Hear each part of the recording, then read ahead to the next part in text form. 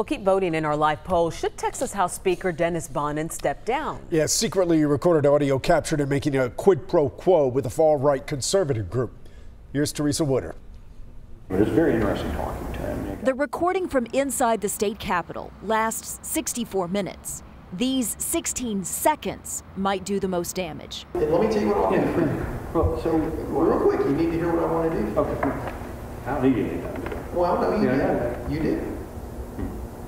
If we can make this work, I'll put your guys on the floor next session. House Speaker Dennis Bonnen offering media credentials to a hardline conservative activist who runs a website.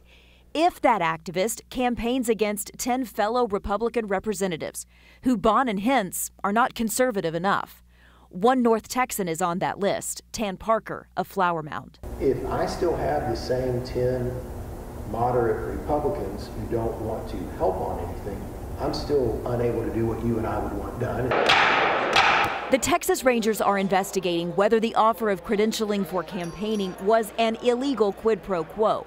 But there's more on the tape that couldn't be called illegal, though it could be considered inappropriate.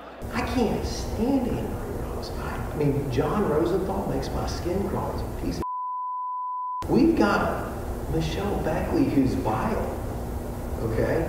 Representative Michelle Beckley, who was called vile and heinous, told me the name calling doesn't really matter to her. Ethics does. No, I think he needs to step down and we need a bipartisan vote on who should be the speaker right now. Should he remain in office, period?